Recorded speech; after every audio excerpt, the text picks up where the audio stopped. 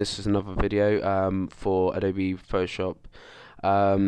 Today I'm gonna just concentrate on the extract, how to extract a object, animal or item from a picture and get rid of the background. As you can see here, I've chose a cat, and the reason I chose a cat is, as you can see, all the little lines of hair and fur. So I'm thinking, if you're using a pen tool, which is the best option to do for cutting out, it will take you, forever to go around them, and to be honest, it will be really hard to go around them, I reckon. So what I'm doing instead is I'm going to show you a mode called extract, and you'll find it under the filter. So go up to your top toolbar and click filter, and then it will be 3 down. You won't be able to see this on this video. It's 3 down on the filters section, as you can see here. Just go along, or press Alt Control X. So that's what I'm going to do. Alt Control and X, and you will have the extract pop up come up.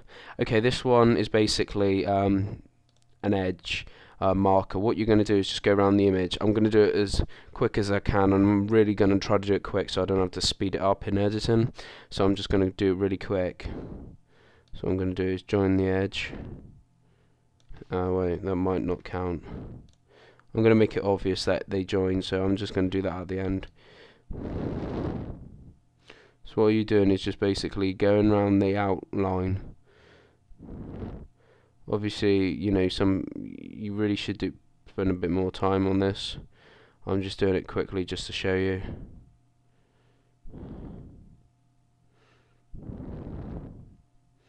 And obviously the green section's got to fill up, and so it's like this. Now you will be able to see the other tools. This is the bucket tool. Okay, so what you're going to do is click the bucket tool and make sure that it's on the color blue, as you can see here.